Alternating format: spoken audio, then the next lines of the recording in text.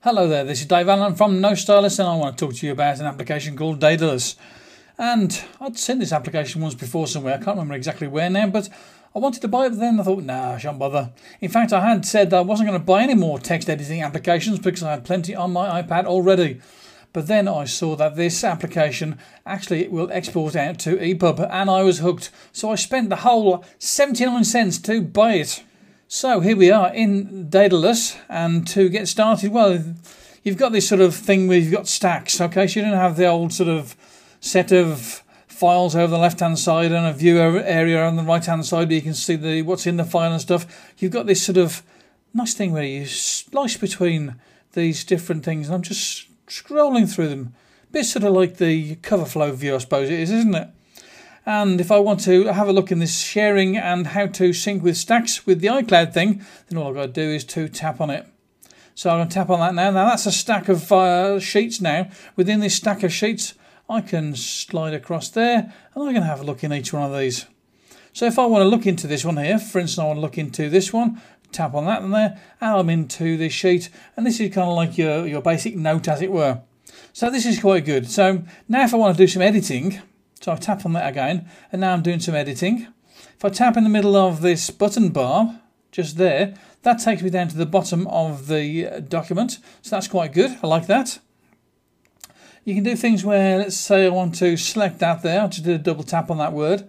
And what I want to do is I want to have that word so that I'm going to use Markdown here. I want it so it's going to be in italics when I put it out in Markdown. So just tap on that there, and now that's going to be italics. If I select it again and do another tap on it, now it's going to be in bold. So I've got this set up basically so I can do some sort of Markdown sort of editing with it. If this here is one of my headers, for instance, I can just tap on that there. That's a header 1, there's a header 2, put a space in between it, and I'm done. It's Markdowned.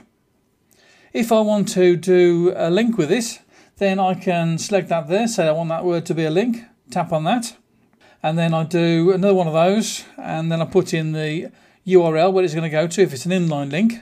So mac22.com. Now this application is so clever that I've done this here at the start of it. I've put in a open square brackets. Now I press the same button again, and it's going to give me the closing square bracket. Now isn't that marvellous? It did half the job for me. So that's how to do an inline one. Put the keyboard out of the way, and I want to get back to look at the stack again. Just got to do a gesture where I'm pinch closing, and there we are back into that there. And if I pinch close once more, it takes me back to the top level of the stacks. So that's quite good, isn't it? And you've got a whole lot of information here which tells you how this thing works, and you've got your gesture overview there, look. So this one here tells you about how to do all the different types of gestures in the application. At the top here on the right hand side, if I want to put a new sheet in there, I can just click that and I've got a new sheet. Put a title in there. Okay, so Mac20Q. And that's the title for that sheet. And then I can go into this bit here and start putting some text in. And of course, don't forget, I can actually dictate this text in there. Isn't that good? Okay, so there we go. We've got another sheet in there. Let's just pinch that out again. If I want to move that sheet so it's somewhere else within the stack, then what I do is tap and hold down, and I can move it. Let's put it over there. So that's good. You can move the stacks around. And if I'm on this last one here, so this is the last sheet in the stack. Let's put last one in there. If I do a swipe to the left from the right, it puts me another sheet in there so I can start doing some more editing. How about that then? That's good.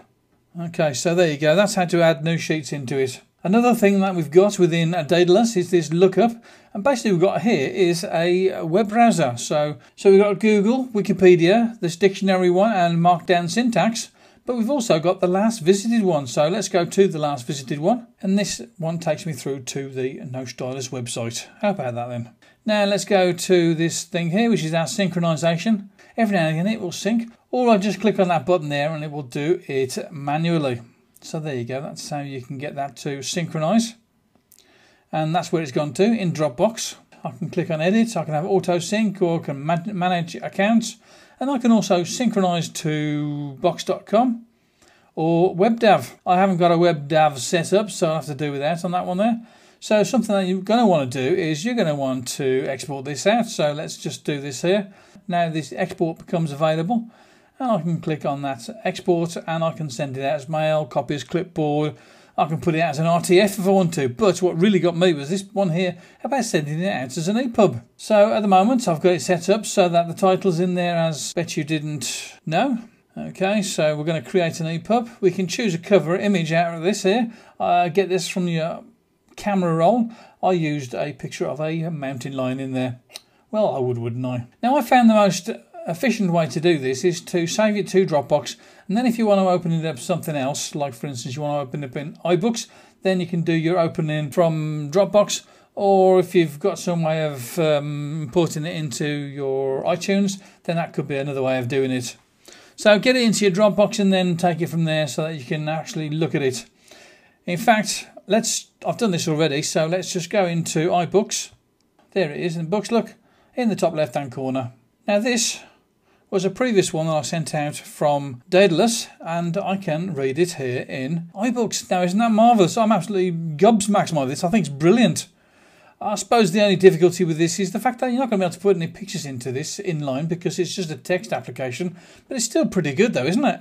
This application supports Markdown, so you can choose which file extension you want. You have .md, .mdown or .markdown, or you can just have it as a .txt file. And you can even compress it and have it as a zip file. Well, text files tend to be fairly small anyway, so I'm not going to compress it up, but I could do if I wanted to.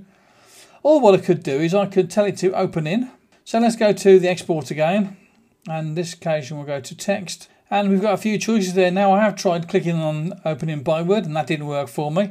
Let's try opening it up in Textastic.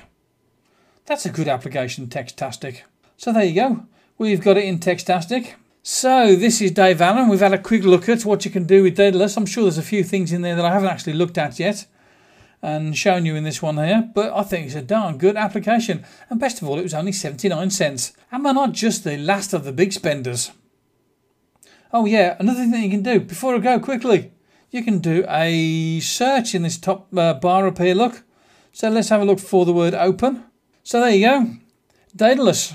Have some fun with it. Bye-bye now. Talk to you again soon. And if you haven't done so already, don't forget to click on the like button. Bye-bye now.